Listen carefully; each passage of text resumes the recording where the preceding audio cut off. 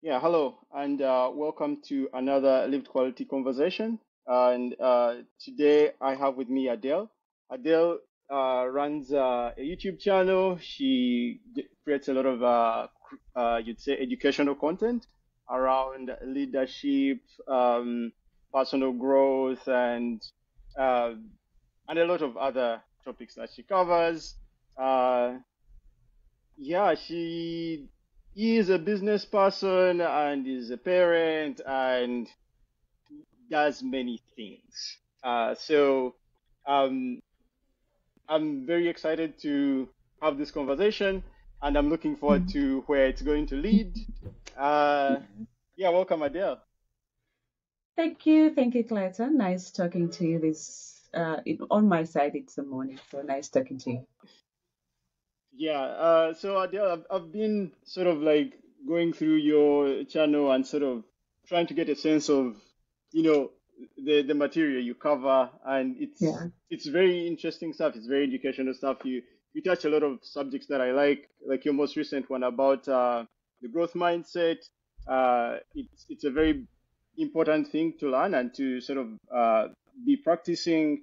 Uh, Mm. dealing with procrastination, all these important subjects. These are all very key, you'd say, skills for people to cultivate. And the general theme sort of I'm picking from, the work that you're putting out, it seems to me like you have this emphasis on cultivating excellence and, you know, trying to see how you can improve continuously, right? There Yeah. was a Yeah. segment where you spoke about how you try to like really manage your day and try not to let problems of this day fall into tomorrow. Like you try to finish this day, right? That was very very interesting for me because I try to do the same thing. And very many other aspects that you've covered where I feel like we're really aligned. So um, yeah, so it's very very refreshing to hear that someone is putting out creative content like that. uh Personally, I find it challenging to like just speak to a camera and sort of like just look at the camera and just riff off of it. It's a bit daunting for me. So how I've decided to start my own journey is like just through talking to other people. I find that much, you'd say, easier for me to manage than sort of like going off. Probably if I do it for some time, I might eventually, get to a place where I can talk to a camera and sort of like just riff off of it. But yeah, so I appreciate the work you're doing, and I know the challenge involved. So that is some really good stuff you're doing out there. So thank you for doing that and putting in that effort, right? Thank you. Thank you. I appreciate it. So I'll tell you a story. When I was growing up, around 6 years old, Mm, and my mom knew what I was capable of because as mothers, you get to understand, you see your child, what they do on a daily basis, and you actually get to understand what they are capable of. So she introduced me into a church setting of being able to sing in front of a pulpit, recite verses, at least five every Sabbath, and then I had one Saturday or one Sabbath in the month where I had to mm, preach for a congregation of about 50 plus people. Now, for her, her intention was not me to learn the Bible or to preach. Yes, that's part of it, but she wanted to build my confidence. mm, Now, in doing that, she made me sort of align to what I wanted to do in life, sort of a purpose. But as mm, you grow up, you become an adolescent, and some things you don't want to associate with, and you run away from it. And but the foundation does not go. The mm, foundation that that person put in you for the last 4 or 5 years doesn't go. So my mom, in her mind, she knew it that Adele was destined to be a speaker, to be able to impact lives. But I was running away from it for so long, actually, for so long. So when I go into the working space, I started, missing it, because now this was every day you're running, you're doing that, you're doing the other. And I was doing something outside, or outside something that makes like a passion, like a calling. Mm. And that required me to put in the work. You're doing worksheets, you're looking at budgets, all those things. And I wanted an outlet. So I remembered, but listen, I have something I love doing. I love talking to people. I love speaking. I like impacting lives. So from my busy schedule, let me do what I love doing. So what is the quickest way of doing it? I said, let me put up a YouTube channel. And that's how it was born. So it was born as an outlet to just dump thoughts there, and use my experience, use the what I'm doing, because I'm a lawyer and I'm also an HR practitioner. So I thought, dump everything there. If you can impact one or two lives, perfect. Because we don't need a whole crowd. You just need one person to believe in what you do and to learn something from you. And then they'll tell other people, and other people tell other people. Before you know it, you have a gathering. That's how churches work. They preach to one person and then they bring others on board. And before you know it, the congregation is big. So that's how the YouTube channel was born. And the focus being leadership, accountability, and growth. It was just because that's where my expertise is. I've been a leader for the last 10 plus years. Um, Growth, I love to be different every single day, even if it means reading one chapter, or even if it means listening to one podcast, just to be different from how I started my day. I will do it. Um, and about accountability, I saw my mother still. She's my benchmark for almost everything I do. I saw her being accountable. She has a bookshelf that has everything she does. The workers in her plantation are written down, and everything they do, their age, where they come from. Like, she's accountable. The money she spends every day, it is accounted for. Every single coin that goes out. So I learned that from also the beginning, the childhood. So I said, okay, if that's the how she runs her home and it is successful, it means we can put accountability as well as a value in our lives. It can change worlds, it can change multitudes. So that's how I managed to coin my channel into leadership, growth, and accountability. And for me, those are values that if even myself, or even if my children or anyone's home implemented them, there would be a different home altogether and a different perspective on life. So that is how that was born. And I'm glad that you're watching and it is impacting lives as well. So thank you for that. Wow, that's wonderful, and it's really good that it's sort of like, gone in that direction. And maybe just to play you Yeah. back, what I'm hearing, it's like your mom did a great job, like really honing you into, uh, cultivating your confidence through those challenges with, preaching in church, and sort of like giving you this.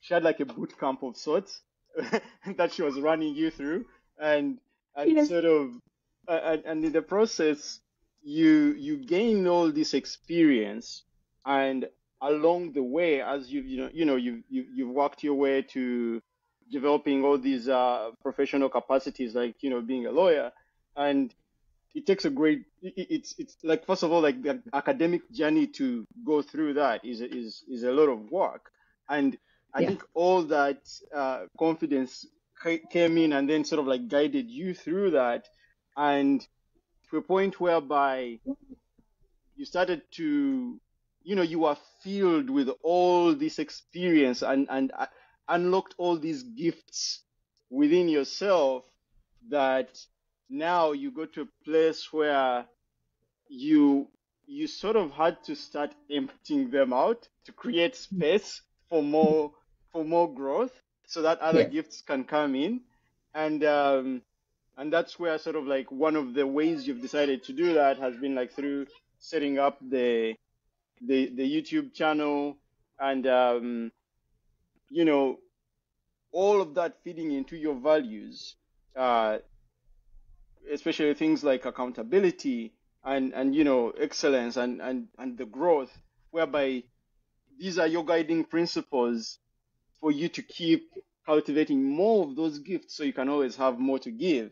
And part of it, I think, when you're doing that, they say, uh, we we think that we think inside our heads, but actually, uh, we when we speak to other people, we actually even think better, because our thoughts are becoming more solidified, and we can see them outside of our minds, and then we can even refine them and shape them better. And so, wow, it's amazing. Like you do all that, and so for me, it reminds me of something I was writing about, like, because I had a conversation with a friend recently as well about the same subject, and I think it was about the pursuit of it ended up being about the pursuit of purpose, right? And you touched a bit on that, and when I was sort of like trying to edit that talk and write up, I found that it all kind of comes together through the overcoming of obstacles along the way. And as you're overcoming them, as you're learning that craft, it's like you doing the YouTube channel, you're learning, you're focusing on the things that you want to learn more, the competences you want to cultivate more. So it's more like a learning experience. And if somebody can witness it, great. If they don't, that's their problem. But this is mainly, it's like you're doing it for you, which is really great, because like even me having this conversation, it's for my own learning. I used to have a lot of them before, which are not captured anywhere, and I would I would reminisce, like in the future. I'd be like, I Yeah. had such a great conversation this day with this such and such a person. I wish I could go back and revisit it, but I can't. And now there's things I took from it, but then I feel like if I went back and revisited it, maybe there's more I could take out, but then I can't go back. And so it becomes a bit of a problem. However, uh, with channeling it into something like this, uh, it sort of now gives me a holding place for it. It's like now I can revisit this conversation. It's like in that conversation we said you have to be your first customer, and I feel like you're the same. Like you're the first customer of the thing that you're making, and Yeah. So and what happens is yeah, that you become the first consumer, yeah, because when you're changing lives, you're changing yourself as well. That's why people will say that if someone is not in a good place, if you channel that energy in changing someone else's life, in the process, you change your own life, because it doesn't mean you're perfect. You just, the energy you channel out is the same energy you will get to be better. So with mm, this, for me, it is a purpose now. It has become a purpose. It has become a calling that I'm actually now investing in more money to take it to another level. mm, So what I'm going to do, or what I'm doing right now, I have enrolled into a mentorship academy, because now I want to learn from those who have used this and even done better. Because they say if you want to be good at your craft, you have to learn from those who have done it before, listen to their experiences, listen to how they managed to get there. And then before you know it, you can actually surpass them, because now you're learning from their experience. mm, So I have decided to sort of invest more time and understanding of what is this that I'm doing. Is it just dumping thoughts, or I can actually impact even more people than I'm doing right now? So that mm, academy is to help me be able to, one, to align the purpose properly, two, to be able to to understand the audience I am going to. If you're saying you're going to do leadership, uh, personal growth, or professional growth and accountability, who are you targeting? You're targeting executives, you're targeting one on one individuals. So you can actually monetize your talent. And this is where it is getting to be that if you invest so much time in yourself, in learning and being better, and which is what we want for our new generation that we are raising right now, to understand that having a skill can actually make you money if you put in the effort. And instead of just dumping everything on YouTube, yes, which is a good channel, how about take it to a bigger scale? Become a global speaker with time. Become a global enthusiast and impact lives more than you are doing in your small channel, because there are so many people who are not going to watch the YouTube channel. Very many who are looking for different content. But if you're in people's faces, if you're standing in front of 1,000 people, if you're standing in front of 100 people, you're going to change more lives than you are doing on your YouTube channel. So my thought process is, this is a calling that my mother showed me, but I was been ignoring. So with a little bit more push, a little bit more investment, I think getting into our stages, being hired by different organizations to come in and impact lives, to change perspective of different employees, because now you have the expertise in terms of what you have been doing before and what you're doing right now. Yeah. So you start looking at a bigger picture, because every day when you do something, it opens your mind on the possibilities of what that could be. So now my mind is thinking that I need to get on a bigger platform. I need to get on a bigger journey than I am doing right now. So I'm deliberately investing in that with time, with research, with visiting and meeting with people who have done it before, just understand the perspective of it. And I believe that with much focus, it can be bigger. It can be more than I actually think. So that's the journey that I want to show people what they are capable of. And I think I can do that by becoming or going on a bigger platform. Oh yes, I completely, resonate with that, because you can't. The best way, like they say, to teach something is to embody it. It's like you embody it. You demonstrate the thing by being that thing. And we've seen a lot of these examples. Like if you're a Christian, you would see that in the example of Jesus. It's like, Jesus is God, and he becomes a man so that he can come down to earth with us, like literally come down to earth and demonstrate how to live, you'd say, a life of virtue. And and like if we were whining about it, it's like, oh, life is so hard, the weather, all these things. He goes like, yeah, look, I showed up. I've lived where you have lived. We've done this, and it's not as bad as you're saying it is, and it's actually manageable.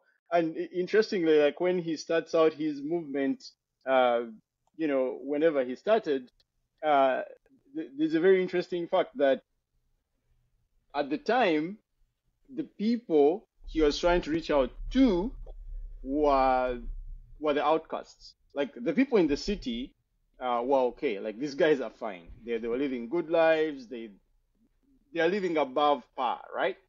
So what does he do? He goes to the people who are actually struggling, because that struggle that is crushing you is always showing that you know you have opportunity to fine tune the way you're engaging with your reality. And so what did he do? He went there to them, participated with them, lived with them, did exactly what they were doing, and in the process, when they were seeing him in their situation, the way he was carrying himself, it rubbed off of them. They went like, oh wait, actually, I don't actually have to struggle this way. If I can just copy what this guy is doing, maybe it could influence me. And they did, and it worked. And they were like smitten. Like, yeah, I'm not leaving the side of this guy. I'm just gonna keep following where he's going because he's doing some cool stuff, right? And so just his movement grows, and now we're Christians.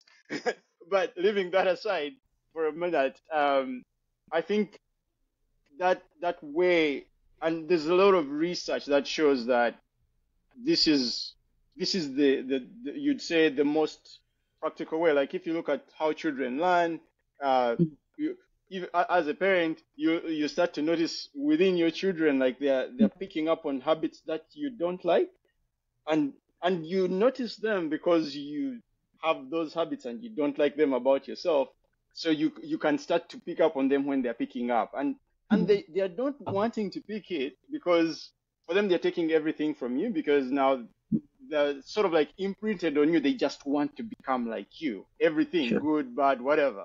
And Very true. and so you start to get you'd say because you're sensitive to those other uh, habits that you don't like, which you do, so you can see them in them, and then you want to manage that, and so you have to start managing, dealing with that. And on the other hand, the thing you touched upon there, like sharing your journey of how where you are and where you're taking it, like now you're trying to get more training and sort of like develop these skills better. That reminded me of there's a guy I follow, John Baveki. He's a Canadian professor, and he's done this work about meaning and wisdom, right? And he says, yeah, he popularizes what he calls the 4 Ps, four ways of knowing, and he talks to them a lot, and he says it's sort of like a good model for you to learn anything to its depth, right? And it's very similar to what you're doing. So to use an example of maybe like how can I say, like making a certain dish. Let's say you making bread. Like let's say you like bread. It's not a good example, but that's what I can think of right now. So let's say you like making bread, right? And so you go into a bookshop, you buy a recipe book about bread, and you read about how to make bread. You read the history of bread, like you understand the concept of what bread is. So he calls that getting like a propositional knowledge. It's like somebody packaged it into a proposal and made it available. So that's just knowledge you can know. Like you're getting the facts about bread. Okay. And then he says you can take those facts and then like take the recipe and then learn how to make bread, right? Like knowing about bread and the facts about bread and making bread are two different ways of knowing bread, right? It's like he calls it cultivating. The second one is procedure knowledge. It's like you have to cultivate the procedure of implementing the knowledge that you got. So now Yes. you know it in two ways. Like you know the facts and you know the practice of making bread. But then he says there's more to that. It's like then you could now start once you've made enough bread. It's like a few different ways of making bread. Uh, you've made it yourself. So when you go and meet other people who make bread and they talk about making bread, you guys have a shared perspective. So you can now talk from your perspective of experience of knowing how to make bread, and what you can advise someone about something. You don't know all the ways to make bread, but you know something and you can add to their understanding of bread. So you can have a shared perspective, which he calls Yes. perspectival knowing. And then he goes like, you can deepen it further to the fourth one, which he calls participatory knowing. So it's like you go from knowing the facts, knowing how to make the bread, which is the procedure, developing the perspective, and then now he calls it the participatory. So you start participating in bread making communities. Like you start a bread making community. You guys get together. You start to extend the concept of bread. It's like, what are the materials we're making bread from? Yes. What other materials can we use? Like, how can we reinvent bread making and the idea of bread? And so it's like, when you get to that level, you have known something to its depth of knowing it. It's like it's so embodied in you. You live bread. It's like when somebody talks to you about bread, it's like they're touching your life. It's like, this is not Yes. something you just know about. It's like you live it. It's like, no, bread is a very important thing in my life. Like, I know bread. I live bread. It's like, when I look at bread, it's like a whole new world comes alive for me because I'm seeing through bread making, and Yes. things which you may take trivially are not as trivial as you think they are. Like, every little Yes. detail is important. Yeah. So I think you're sort of doing that with your journey. True. Very Yeah. true. And I'm on just stage 2 because I know what I want to do. I know I can speak. I know I can impact lives. Yes, now I'm on the, I know that. Now you go to the stage where you have now to invest to understand it deeper, because now you want to learn more, engage more beyond the knowing. You want to practice the making of the bread. You want, yeah, that stage of practice. And the more you practice, the more you do it, the more it becomes embodied in you. Then now you can get to the third stage. And if you skip any stage, you will lose out on the last stage because now you don't have the enough knowledge to be able to make that community, to be able to think beyond, to reinvent, to start thinking outside the box because you missed a stage. So that's why in my engagements and in my discussions with people, say, always invest in yourself. Don't, if you have a minute on you to invest in you, please do it. Because that investment, 4 years from now, it's going to be immense and it looks small. And now, for example, in the economy we are in right now, having a skill outside your education is paramount. Paramount, because the job sector is closing. People are now using machines and computers to do several things that we used to do before. So how are we going to survive? You will survive on your talent and on your skill. So what you do, you use your education. For example, me holding a master's in law and a master's in human resource will not be enough in the near future. Are you going to study all the masters in the world? No. Are you going to be a doctor and doctor and doctor? No. Because there is a time for everything and there's a limit to certain things, for at least for most individuals. So if you have that education, thank God. But how are you going to use that education? How are you going to use those qualifications to accelerate the things that you love doing, to impact the things you love doing? That is your skill and your talent. But first, you have to identify it. You have to identify what you love doing. So I'll give an example. If I am doing, I love speaking and say I want to be a life and leadership coach. There is no leader in this world that has no life. So we start with life. It means that everything you're doing, whatever engagement you're making, must be relating the facts to life. So every leader has a family. How are they managing their family life with leadership in their professional life? You have to speak to someone to understand that what they're going through. You have to solve a problem. Now you have identified you're good at that. You're good when you're talking to people. When I'm talking to Clayton, he's able to listen, to understand, to be immersed in the conversation. It means I am changing a life, I am transforming a life. Now, once you understand that that is your skill, that is your talent, now you must invest in it, in learning it better. Join different academies, join different leadership institutions, join speaking engagements where they are teaching public speaking and speech writing. All those things must be on your resume so that you become an authority. You become authoritative authentic in terms of what you do. You don't have to think, oh, what am I going to add here? What am I going to do? No. If I want to change people culture in workplaces, I have to invest in that knowledge because understanding people and managing people is different.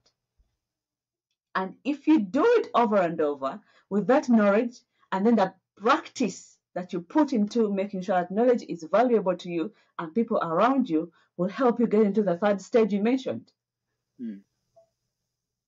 And then after that, you can build a community, because now that community will know, oh, Adele is this, because I've seen your journey. All from step one of making bread, the last step is a journey. And that journey is visible. You cannot hide it. Yeah. You cannot hide it. It is visible. People are seeing it. And that journey is not a 2 months journey. It's a long process. And that's why our generation right now, we like quick things, and that's why they disappear so fast, because we don't like the waiting. We don't like the waiting. Yet, if you talk to every successful transformational person, they have waited. They have invested. They have taken time to master the art. And then they have monetized it to make money to be as successful as they are. But it didn't come from the blue. No. They No, it invested, doesn't. took the time, learned, and all that 10 years, 15 years, and then they are successful. But our generation, we want to wake up at 25. You want the things of a 40-year-old person. You don't know how much time they have put in to get to that level. They have taken time. So that process, the 4 stages you mentioned, are paramount if we are going to achieve our goals in this generation. And I want to be a part of that change. I want to be a part of that transformation by sharing myself, sharing my knowledge, and putting myself out there. So by the time I am 45, which is about 10 years from now, plus, I'll be able to look back and say, I went through all the 4 stages, and I'm an authority in the community about public speaking and engagement, about leadership growth and accountability, about changing human resource to understand their roles in their professional life, about so many things, because you have invested knowledge, you have invested time, and now you can say, I'm ready to monetize it and make money out of it as a living. Why? And lately, I've been thinking a lot about this thing we call retirement. Why, when you said having these conversations, we speak from the heart on what is happening around us, that's what has been on my mind a lot. Because as you grow, you get into the less risk age, where you have to start thinking beyond where you are right now and start thinking 20 years from now, where am I going to be? It is most likely, Clayton, that where you are right now, as active as you are right now, you will not be that active at 60. Impossible. So, when that is the case, what are we going to do? That the decisions we make right now, whatever we invest in right now, has to inform what we want to achieve 20 years from now. Because at 20 years from now, we will not be running around doing the things we're doing right now. Because there's a new generation coming up that will be doing those things. And most likely you'll be a liability at that stage. To most organizations, to most spaces, you'll be a liability. So you being a lawyer, yes, with your old qualifications, might not work for you at 60 years old. If that is the case, then investing in your skill, in your talent, in yourself right now is paramount, because that cannot be taken away from you. Job security is an illusion in this economy we're in and in this business we are in. But investing in your talent, investing in your skill will take you miles, because you'll go to the grave with that skill. No one can take it away from you. You can actually build an empire around you. In that old age, you still have these young people working for you to build that empire, because you are the business. Your skill is the business. No one can fire you. So that is the journey I am starting. I'm not even 1%. I am just starting right now, because I've gotten a realization right now that, look, I'm growing old. And 20 years from now, where will I be? And I have children who are young. And in 20 years' time, they'll still be depending on you. So if the economy and the recession are changing the dynamics of the life, how prepared are we going to be? That's how this talent, I called mom and I said, I think I have something you put in me. It's time to bring it to life because this cannot be taken away from me. But a job will be taken away in a space of an eye. So that is the journey I am starting. And I want to bring on so many people with me so that we can grow together. And how to do that is by putting myself out there. Because just like you said, as you're changing someone's life, you're literally changing your own. You're literally speaking to yourself because you don't have it all figured out. But the more you say it, the more you believe it. That's why they say fake it until you make it. Because the more you say it, the more you say it, the more you believe it. Like, look, this is actually a possibility. So that's the journey I've started. And I believe down the road, 5 years from now, we'll go back to this conversation and see where we are. Where are we? And I think it will be amazing to see. Now, I'm very confident it will be very, very different because, um, having that, gaining the insight to give you that vision, uh, is, it takes a lot of, you'd say, cultivation. It's like you have to earn it. You have to get to the place where you can see. It's sort of like a mountain you have to climb. So you get to the top of it and then you can actually see. Without climbing up to the top of that mountain, you're You not can going see. to see because you're below. It's like there's a certain Yeah. level of experience you need to get to where you can visualize that. And wow, you've touched on quite a few things there. Like when you're talking, that were coming up for me, I was even taking some notes. You touched on authorship, right? Like it's sort of like you to to become an author, like to have the authority, like to be an author in a certain place. Like you need to be able to take the thing that uh, is the same and then shape something new out of what is there. So it calls a lot of creativity from you.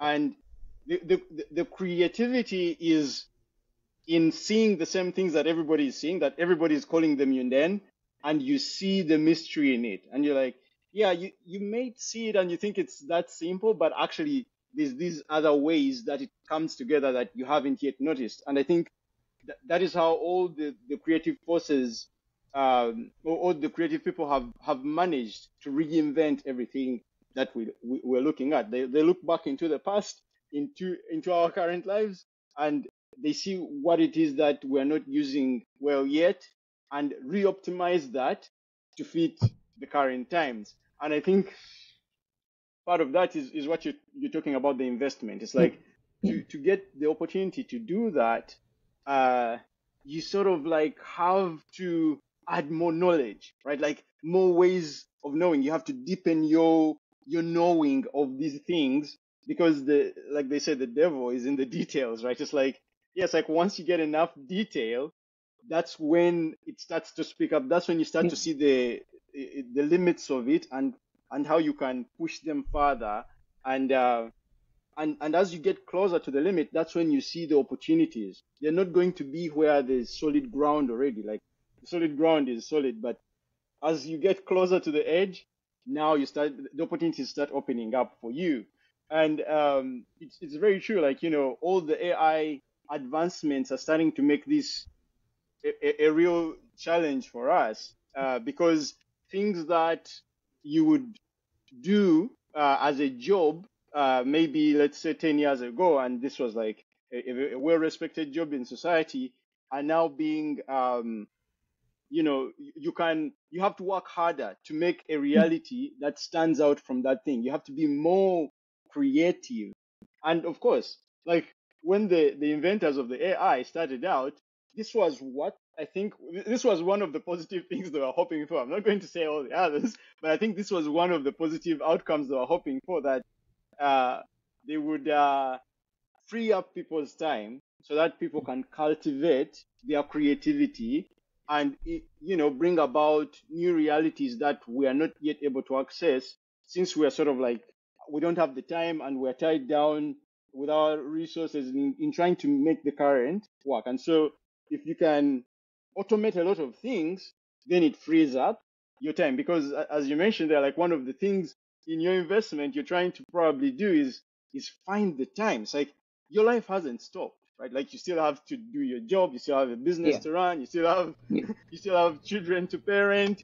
Like life still goes on, but there's all these other things that you also now need to do. It's like as you spin these 15 plates, you have to add like 3 without Yeah. dropping the 15. Very because true. once any of them drops, then the whole thing may wobble and the whole thing may Yeah. fail because each one of them is important. And I think the wisdom is in knowing exactly which optimal spot to be so that you're able to do all these things together at the same time. That's when you start to see someone's wisdom, because the people who like you do a lot of you deal a lot of with leaders. There's that thing they call the Pareto distribution. This guy did some research and says like 80% of the work is done by the 20% of the people in the company. And you need to identify who those 20% are, because if you keep those people and cultivate them and make them as productive as possible, like most of the work will be done because they will do the one thing that solves a big chunk. Yeah. And Very true. and and you can even see that distribution like through life. Like you hear about the top 1% who own like more than 50% of the wealth of the world, and those people, they are still living a 24-hour day, just like the rest of us, right? You ask yourself, like a guy like Elon Musk, how is he running all these, enterprises and still has like about, I don't know how many children and a family to take care of. And Mm. how is he alive, right? Like, I can't imagine if I had to do that, if I would still be alive. Like, how do you manage that? And I think the trick in whatever he's doing is some very unique way that he has developed for himself to be able to balance all these things. It's like he's in this one spot where he can do so many things and have so much insight and reuse it to help each of those things stay up, and it's all well balanced. But all that comes through the cultivation that you're talking about, the training, upskilling, and really, it's like you have to keep reinventing yourself. Like your current version right now, you now need to build your next version Yes. as you, without stopping being this one, and then add to Yes. it. So Yes. it's a very sophisticated challenge. And you know, going back to knowing yourself, right? Like if you don't know that, then it can be a problem to start, because then you're going to try and do many things. Uh, we like to do this thing a lot in Uganda, whereby you'll want to hire someone, right? And ask for their resume, and they'll give you their resume, and then they'll tell you, look, I can do anything. It's like when you see their resume, it's like, what do you really do? It's like, yeah, it's whatever. You, Just give I'm me. willing. Yeah, you give me, I'm willing, right? And that is a good attitude to come at doing things. However, you also need a competence. You need to know what you're not good at. Because if you say you can do everything, another thing you're saying without saying it is that you don't know what you're terrible at. And without knowing what you're terrible at, you're going to end up doing the terrible as though it's a good thing, right? So if you introspect and you've been observing yourself, like learning to know yourself, then you would know the things that you're not good at. And so you can, you know, declare yourself and say, look, I am capable of learning many things. Uh, Here are the things which I know I really am good at. And I think Mm. the good things are the ones that you enjoy doing, right? But there are also some things that if you give me those things, I will struggle. It's like, this is going Yeah. to be a problem. So maybe don't make me do those things. Like if push comes to shove and that's the only thing I have to do, then I'll probably have to do it. But if I had to choose, that is not the thing that I would choose to do.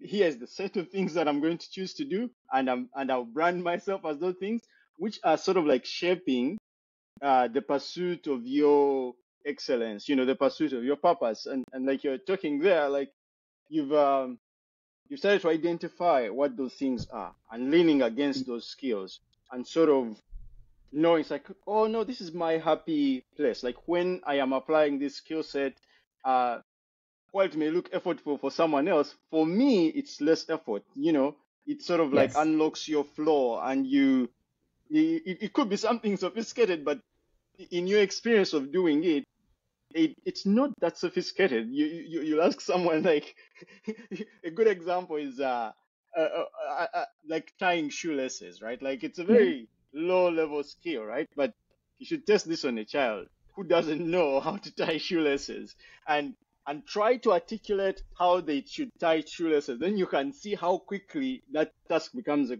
very complex problem. And you're trying with words and language and everything and demonstration, and it's like no. And so it Yeah. shows you like, oh, it takes a certain level of skill to even know how to tie shoelaces, and it takes a certain kind of patience and a lot of practice to embody the skill, whereby it's like, if I had to write an article explaining in the simplest way possible how to tie shoelaces, I probably would write probably 2,000 words, but I may not even get to it.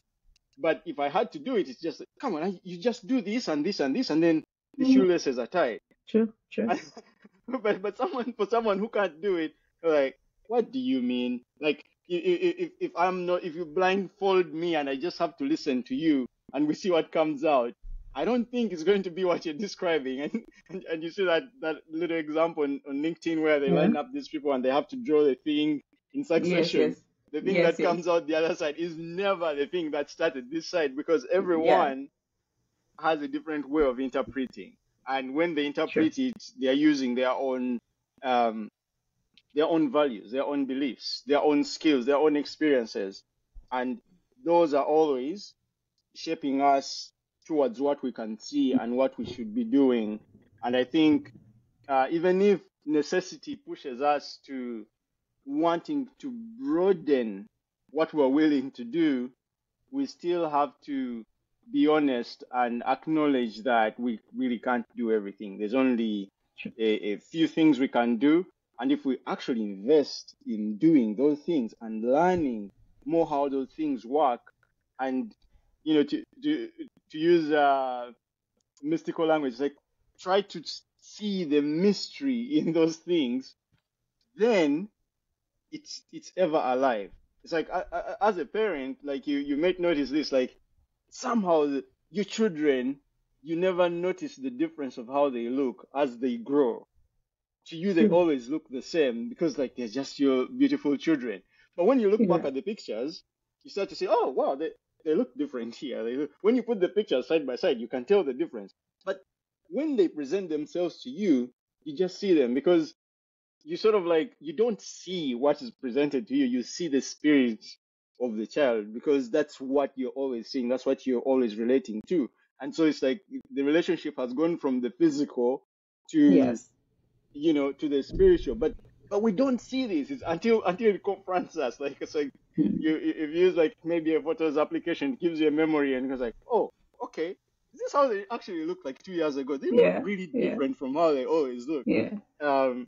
But I think that's how we need to see life. That's how we need to sort of like see the ever-changing detail and the mystical side of it, especially with the things that we feel we are good at, the things that bring about our flow, the things that when we're doing those things, that's we feel we are in the right place, and it always feels like time sort of like changes, like either it goes slower or it goes faster. It's like time stops being a concern when you're doing those things and you want to do more. And it's like, even with all your responsibilities, right, you still find time, right? You're still able to That's create. how.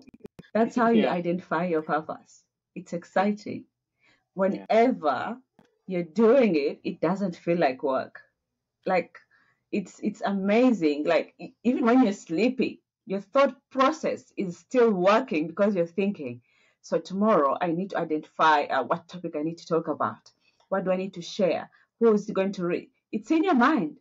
You're at a function, but you're on your phone trying to Google to understand how best can I do this. But it's, and I felt it when I said, let me take this venture seriously. Let me not just look at it as a dump thought process. Let me actually take it seriously. Now, every minute I am thinking, how can I be better? If I get a speaking engagement, how can I present myself? How many people am I reaching? How are my socials looking like? Because for you to thrive in this world, people go back and do due diligence on you in the world that I want to invest in. So you have to go back and see that whatever you did 5 years back, you're like a politician. You're like a politician. People will dig it up and and they say, oh, she was this, she was that, to ruin your reputation, to ruin your process. And one thing I've understood, or what my mentor has been telling me, that not everyone will be excited about your growth. And this is what every person out there must understand, that people around you are not always happy for you. And God was nice to not to show us people's hearts, you know. He was very, very smart, and he's a very smart God. I love that God. He made sure that he was the only one who knew what you're thinking, how you want to do it, even when you're seated with someone. You can't be there with someone, say they're discussing Clayton, and they are thinking, what is he talking about? But they're smiling with you. Who does he think he is? But they're smiling with you. Now, once you understand that not everyone is happy about your journey and not everyone is on your journey, then you start focusing on you.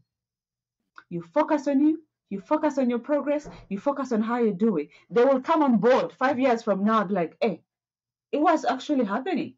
It is happening for her. Despite the loopholes and the challenges and the gaps on the way, despite the naysayers who are saying, no, she can't do it. No. That podcast won't go anywhere. Wait for it. Just give it a year. They even give you a timeline. They even give you a timeline and say, give Clayton's podcast for a year and he will be out. The gas will be gone. Because that's what they're focusing on. That's what they hope happens. So how do you counter that? You must stay focused on the goal. Whether you have 10 views, whether you have 100 views, whether you have, it's okay. It's in the consistency. And I'm beginning to believe in myself in that level, that if I have 100 views, imagine they were in the room clapping for me. Those are many people. That's the angle I'm looking at it. I don't care if you have 1,000,000 views and I have 100, it's okay. It's all in the journey. You started somewhere to get to your 100 million people, to get to your whichever level you are. It was a journey that you took from day one. And I don't think you started by 1 million people looking at you. No, it was a process. So allow me enjoy my process. Allow me start my process. And this process for me, you have to have the confidence to believe in yourself. Otherwise, you will get 100 claps and 5 claps will put you down. You will focus on the negative, but you forget that you had 100 people clapping for you. And the 5 are the ones who are taking your attention. And it's in humanity that we look for the negative. Who's saying the negative? Who's trying to bring me down? That's the one you focus on. Instead of focusing on the 100 people who are clapping for you and saying, go on, you can do it. You forget those ones and you look at the other negative side. So for me, I am choosing on this journey to look on the positive, to look on the people who are saying, go on, you can do it. To look on the guys who are saying, we have a platform here, come and use it. Come and share something. I am focusing on that. I'm not focusing on the ones who are saying, today your hairstyle is not looking good. So you start focusing on how you're looking like instead of the message, instead of what you're trying to impact in the world. Because negative energy sells faster or moves faster. Our hormones and our body language will be seen by when someone says, today you're not smart. You will focus on that and forget that you have a bigger purpose. And so on this journey, and just like any other journey, and if there are any young people who are watching us, we have to start focusing on the positives, things that build us, because the negatives can be addressed in a minute. Saying you're not smart, you can dress up in a minute and you're smart. But investing in your knowledge, it's a process. It takes time. It takes energy. It takes investment. It takes taking some time away from your family, from your children, to be able to give them that. But someone comes out of the blue and says something small and negative, and then you're off the rail. So I am choosing not to listen to that. I am choosing to block all that noise and saying, yes, my channel is growing at a slow rate, but it's okay. 4 years from now, you will all come back for that content because you will need it. Simple. You will need it. And no one will force you to come for it. The circumstances around you will force you to look for it. Why? Because they say, if you don't change, change will change you without you wanting it to change. As simple as that. If the economy gets tougher, we have no time to waste anymore. We're going to look for content that is going to build us, that is going to turn us into productive people, that is going to help us stand out of the crowd. You will need to know that. No one will force you. You just go on YouTube and say, how do I stand out of the crowd? And the content will come because you're looking for it. So at this stage, I have reached an age where I no longer care what people think about me, but I care about how much impact am I going to make in the world? How much work do I have to do to reach there? How much investment do I have to make to get to that level? And as young people, that is where we have to do, that's where we have to get if we're going to survive. Because the forces that are pulling you down are also quite many. So how you survive from that challenge is going to be very key, which calls what you're talking about, understanding your strengths and your weaknesses. And to do that, you need emotional intelligence. Emotional intelligence requires self-awareness and self-assessment. And once you go through those stages of understanding who you are, understanding your weaknesses and your strength, then you know where to invest most time. You know what to do, at what time, and then having the capacity to make decisions. Decision making is a whole topic altogether.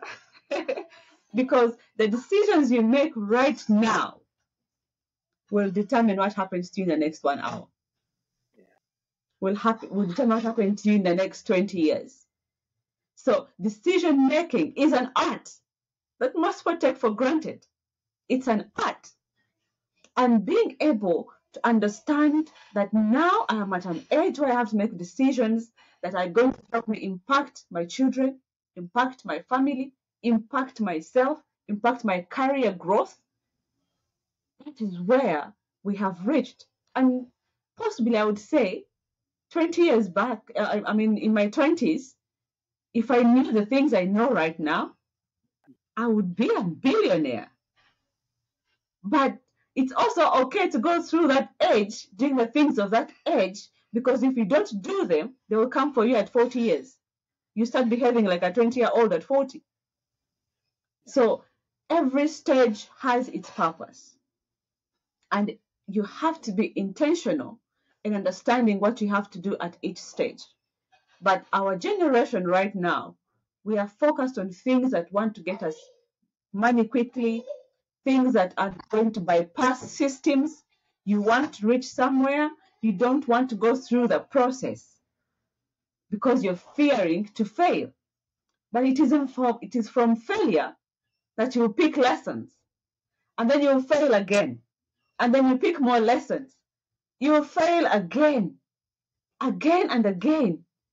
At the end of the day, there will be that one success that will make up for all the failures. And then they say, you fail, and then that one big success will make up for each and every failure that you went through. Then again and again and again, after that, again, you remove the A, and then you stay with gain. You again and again and again, you say, what's happening to me? I'm trying over and over. I'm trying over and over. But once you remove the A and you stand with a gain, that gain will be 10 times the gain that you are going through. So for me, I would just want to bring that impact into the young people, to inspire the young generation. And that's the journey I'm starting. I want to give myself to the world to make an impact. And in the process, I'm healing myself. So whatever I'm doing, literally, I'm doing it for me. Because the more I impact the world, the more I heal myself, the more I become knowledgeable, the more I grow. Because for me to put out a message out there, I have to research, I have to read, I have to do several things. I am making myself better as I try to help someone else. And for me, that is where my light comes in. My eyes shine. Like I know this is my purpose. I know I love to speak. But now loving to speak is not enough. I have to do more to make that speaking more impactful, more transformational. Okay, after you've transformed people, you go to stage 4. How do we build a community that loves to transform? You start having those sessions, you start having those group meetings, and before you know it, you're a household name that is transformational, but also adding value to the community. So for me, my eyes light up when I start to speak. And that's how I got to know that that is my purpose. And that's how I got to identify that despite every little thing I'm doing in the job sector, that's an illusion. It will go away at some point. I'm building someone else's dream. It's time to build my own. And it's time for people out there to build their own dreams. But you can use the process of building someone's dream to pick lessons to build your own. That's why for me, I love being employed. I love being in the employment sector. Like I told someone that for me, I love people to employ me. I love working for people. Why? Because I'm going to pick imaginable lessons. I'm going to pick so much that will help me drive my own dream. And when that time comes, then you can have a smooth transitions because you have learned so much. You have grown so much. You have worked with people. You know how people behave. You know expectations. You know. So that when you start your own empire, my friend, you have all the knowledge you need to run that empire to the epitome.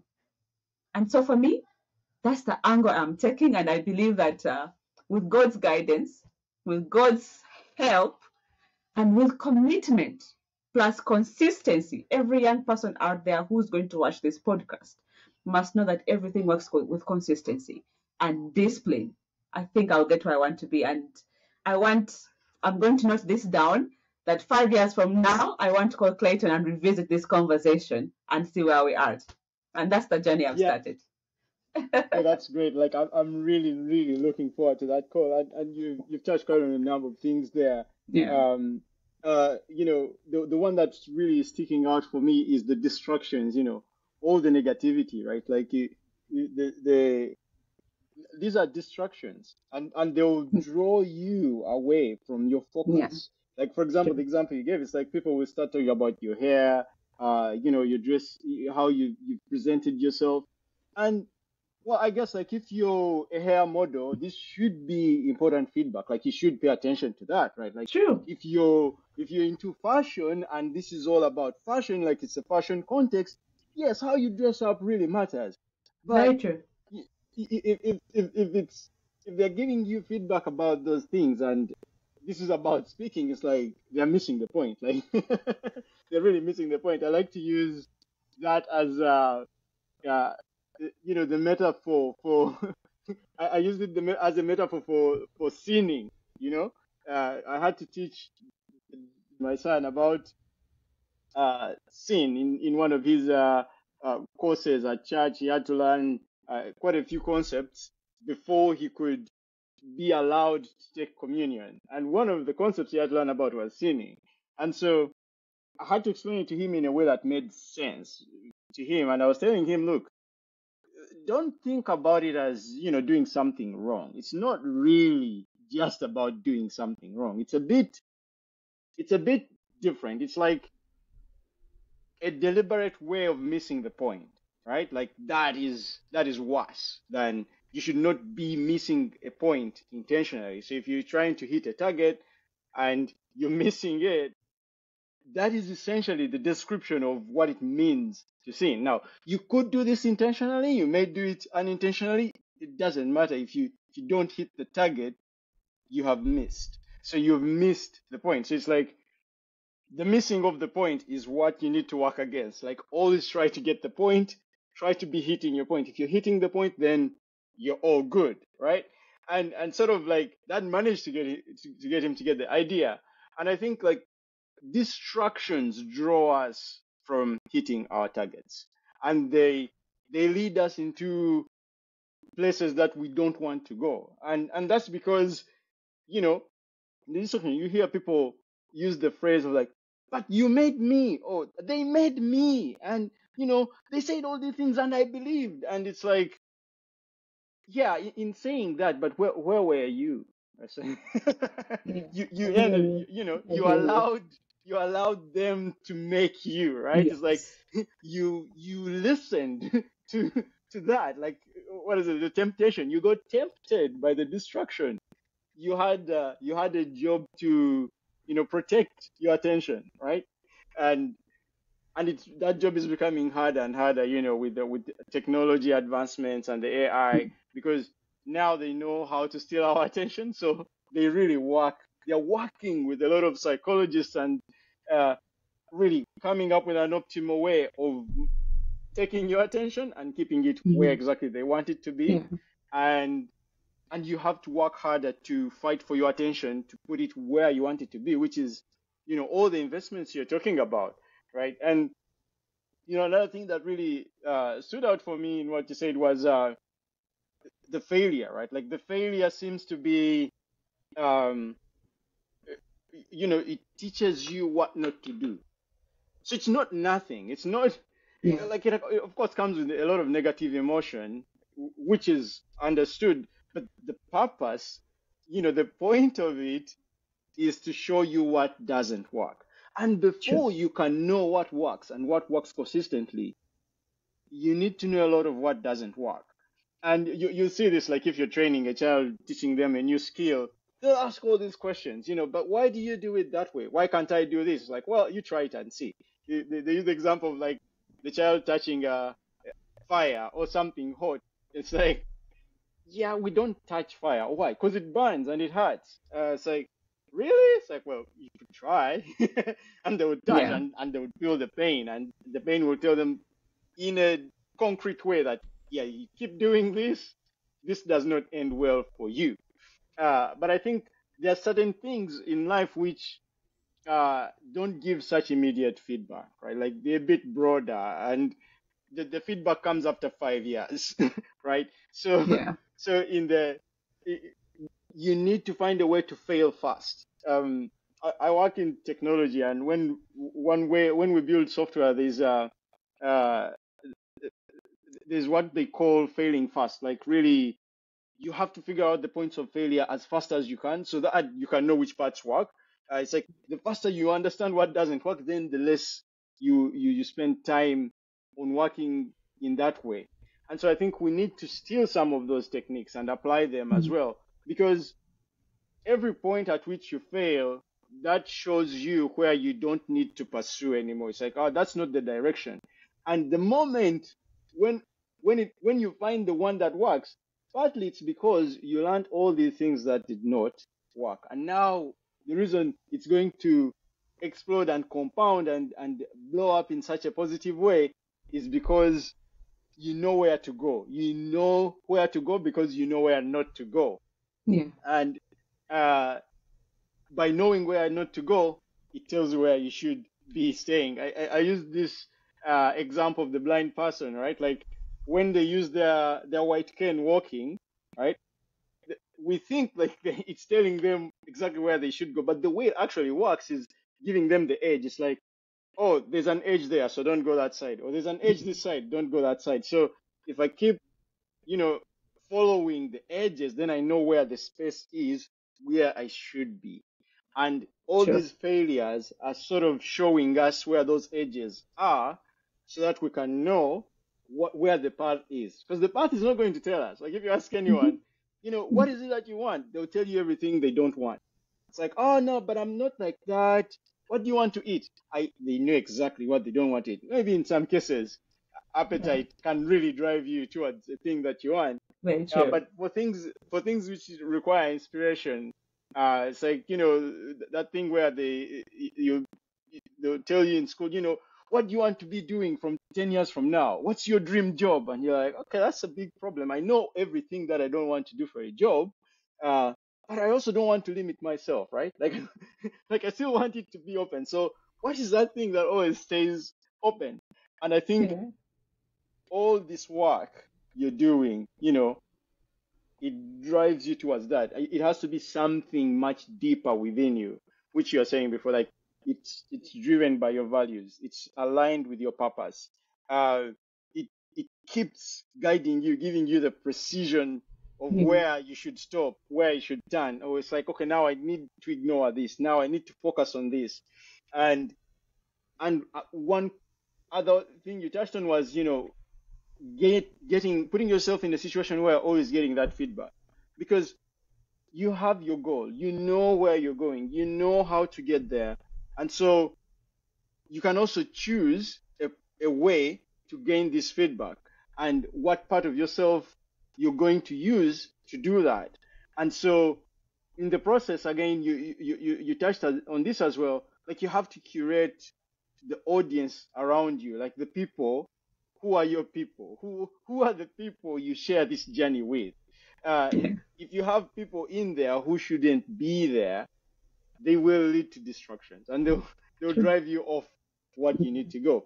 So you need people who are supportive of this, people who you're going to learn from in this, people who are going to hold the space for this reality that you're creating so that it can come true. And if you that also means like these people you have to stay away from. Very true. Unfortunately. Yeah. That's what they say. I mean, if you want to be at the top, it is lonely. It is lonely, and there are things you have to pluck off. There are things you have to let go, and if it means you have to let go of some friends, some acquaintances, then you have to, because you have to get uncomfortable for you to be comfortable in the later stage. And for me, that's what I'm looking at. And I believe that when you start getting comfortable, those people can actually come back because people like comfort. So you have to take the sacrifice and the chances right now because no one is coming. And that's what I always tell everyone around me, that no one is coming. Not even your family will come to rescue you when things get tough. Yes, they will listen, but they might not give you exactly what you need. So you have to think about yourself. So, and that's where the support system comes in. You need a support system. And the first support system is your family. If your partner is not on board with what you're doing, it's going to be very difficult. If your children are not understand that mommy now has to work, because you have to keep telling them, mommy now has to work, daddy has to work, I have to go and do this, then you are going to find your priorities clashing. And at the end of the day, you will lose out on both areas. You will lose your family, and then you find that you're not performing at your job because the family unit informs how you're able to achieve on this side. As simple as that. And that's what I always tell leaders. For you to outperform yourself in your professional career, your family unit has to be intact. Because for any chaos that goes into your family will affect how you become productive on the other side of the coin. So it's all a balance game, and I think this conversation for me, I'm also learning so much from it. It is showing me that there's so much to be done. Saying and speaking is one element, but putting in the work, you no one is going to do it for you. Even if you hire a PA, even if you hire a team around you, they'll be asking you, so what do we do? So you, the person who has started up this idea, whether it's a bakery, whether you want to bake, whether you want to do a retail shop, you have to think and work on your feet, because the people that you're going to hire will be looking at your leadership. They'll be looking at your leadership. So if you're not knowledgeable enough, to answer those questions. If you don't have the experience of how you can manage people, the conflict resolution, all those things will happen. But how prepared and how equipped are you to do that? And that's what you are saying, that you have no idea how Elon Musk is doing all these things and he's still achieving. CEOs or big business men at the top don't actually do the dirty work. They don't. They hire experts who do the work and feed them with information. What they need is an art of decision making. Because all this information will come to your table. The question is how you make the decisions, because that decision you make can break your brand or can elevate it. That's where good leadership comes in. Decision making is a key element of a good leader. Or anyone, even in the family unit. The decisions you make in your family will determine whether your children respect you or not. Will determine so many things.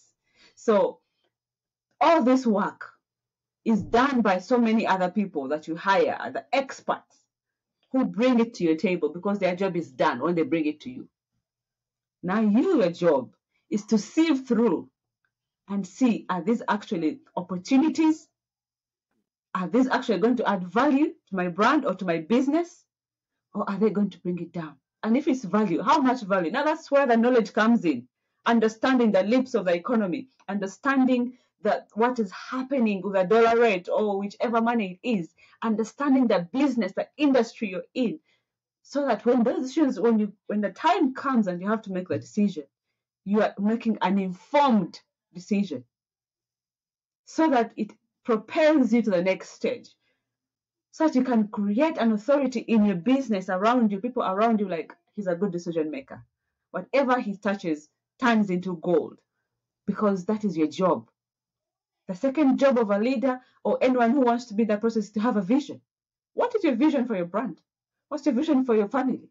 What's the vision for what you want to achieve in 20 years from now? Those are two main jobs of a leader. Have a vision and make decisions, because everything else will be done for you and it will come to your table. But those two things will allow you make or propel your business to the next level. Now, I want to use the knowledge that I know around those things to build my brand. Right now, I would tell you my brand's at zero. I think it's at zero. Yes, I could be known because of the work that I was doing in the country and all that, yes. But as an Adele brand, it's at zero. So I'm going to start building afresh. So when you are building, you have not to rely on what you have, the branches you set up before. You build as if you have nothing. You build as if you have nothing. And then that gives you the capacity to think. But if you build, you think you know it all, you'll fail tomorrow because you don't. Because you don't. So, and that's the journey that young people, even us who are here speaking to each other, we have to start thinking from that perspective. Build strong roots so that when the stem comes up, it is strong enough to hold, the roots are holding, that even if they cut the stem, the roots are still solid. They'll sprout more afresh, because the challenges are going to be there. They will cut us short. The finances, so many things. You want to invest in yourself, but you don't have the finances, because all these things cost money. They do cost money and time. You want to do it, but you don't have the resources to do it. Then what? Creativity, innovation, so many things start coming, and you start thinking. So it is that journey that makes everything exciting. The uncertainty of it makes it exciting. Gives you the motivation to wake up and go and sit on your desk and start your podcast, because you don't know where tomorrow it will be. But you will never know unless you start. So I am starting. You're starting.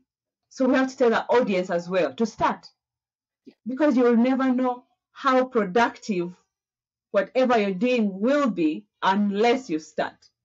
If you keep saying, I will fail, can I even do that? You're already telling yourself in your mind that you're not capable enough. But even then, you will never know the capacity that you have. You will never know the energy you have until you conquer that fear and get into the world and get it done. And so I'm conquering my fears now. I am conquering my fears. I'm conquering the perceptions that will come. I will try. I will die trying. I can tell you, I will die trying to build this brand. I will die trying. So, and You that's the have to. perception of a winner. Yes, yes, I'm in complete agreement with that. You have to die trying. And I think the other thing maybe I could add to that is like you have to do it afraid. I'm stealing this quote from a friend who I was talking to. It's like they asked, I think someone and about something they were doing, and they asked them if they were afraid. Like, how is it they did not look like they were afraid to do it? And the person replied and said, no, I actually did it, but I was scared the whole time. Like I was so afraid of all the things that could go wrong because I could feel them. They were alive for me. Yeah. And so like the resilience you need is to be able to do things while you're afraid. It's like you get that fear behind you so that it pushes you The towards. fear is a motivation. Yeah, the fear is the motivation that gets you Yes. there. And so yeah, it's like it's important. And part of that is in exactly what you're saying, making the decisions, honing your decision making skill. It's like that is a skill in itself that you have to cultivate. And still it still goes back. It has to be mostly aligned with your values, with your beliefs and everything, with your way of doing things. And you have a certain, you'd say, unique nature about you that will tell you what that is. And so having confidence in that and trusting in yourself, all that pushes you in the direction of what you're cultivating and what it is that you want to build. And so I commend you for starting and wanting to continue that journey. And it's encouraging. Like I'm also encouraged because I'm also just starting. So it's very, very encouraging. So thank you for that. And I think we've been talking for a while now, and I think maybe at this point I want to invite you to share a few more final words, final comments, talk about maybe some of the things that you want people to check out some of your projects, and then we can bring it to a close. Thank you so much, first of all, for hosting me. I'm delighted. I'm honored, and it's a privilege. I don't take anything for granted. And for me, I think if anyone takes nothing from this podcast, it is to say, please start. Whatever you want to do, first of all, research, read, be knowledgeable about it because you're planning to be an authority on it. Invest in yourself where you can, because personal investment is the best thing you can ever do for yourself, because you always fit into any environment. People will not have a conversation and you can't fit in because you want to be an exceptional authority in the field you're choosing to be in. So invest in yourself. But most importantly, and what works best, is be confident. Be confident in what you're doing. Believe it so people around you can believe it. Because if you don't believe in it, no one else will believe in it. Because you are on your own. No one is coming to help you. So for me, if anyone takes nothing from this conversation, of which we saw so many beautiful things, it is the fact that whatever you want to do, identify it, believe in it, invest in it, and start. As simple as that. I am just starting. That's a fact. But I want to make a commitment to myself that 5 years from now, I will look back and say, I started, and this is where I am, and I'm still going strong. And I think for every young person that is listening and watching, that's the message they need to take. That you start, you have to assess yourself as well, to do a self-evaluation to make sure that you reach where you want to reach. And when you fail, don't stay down. Stand up again, dust your shoes, try again, again and again. And before you know it, you'll have the gain. And for me, that is where I put myself, that I'll keep trying. I'll keep trying. I'll keep putting my brand out there. And before you know it, I'll hit milestones that I want to hit, because consistency, persistence, and discipline yields results. And that's the journey I'm starting. And I believe that most people are watching will be inspired to start as well. Anyone who wants to know what I do, you can go to my YouTube channel, Candid Talk with Adele. We say it as is. If you get offended, it's because you want to change that thing that has offended you. As simple as that. We get offended by things that are actually affecting us because we don't want someone to raise them up. So we are honest about every conversation. You can go to my socials at Adelle AGB, whether it's Instagram, whether it's Facebook. You'll be able to see what I do, but also I'm building a website to show what I'm doing. And as a leadership and life coach, I want to impact so many lives. So I am building something that I believe most people can actually build as well. Alongside my other career of a lawyer and a human resource practitioner, I want to be known by something else that I love. And that's my passion. Wow, it's been wonderful hosting you, Adele. And I will link all those projects in the show notes. And thank you so much for talking to me. And I hope we can have some more conversations in the future. Thank you too for having me. I hope it has been impactful for all those that will be watching. Thank you.